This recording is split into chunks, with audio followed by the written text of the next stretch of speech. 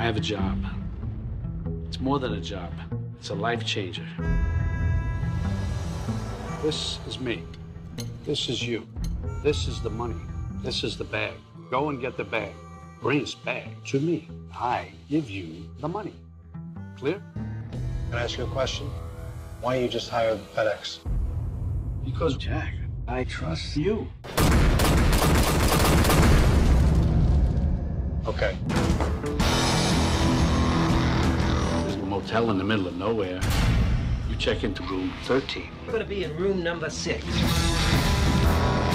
You'll be in room number 13. You're gonna have to have some play dates for the locals to pull this off. Let me ask you a question. I'm looking for a girl, a tall girl, walk around looking like Wonder Woman. No, I didn't see anybody. Please, I can't go out there. They're gonna kill me. You think I'm stupid? Who do you work for?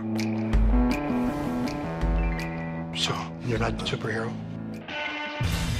Jack, you know something? I don't like surprises. Don't get me wrong, I appreciate the unexpected, but I don't like surprises. Did you look inside this bag?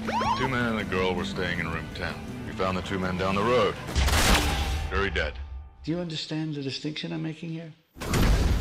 Bag, Mr. Smith. Where is it?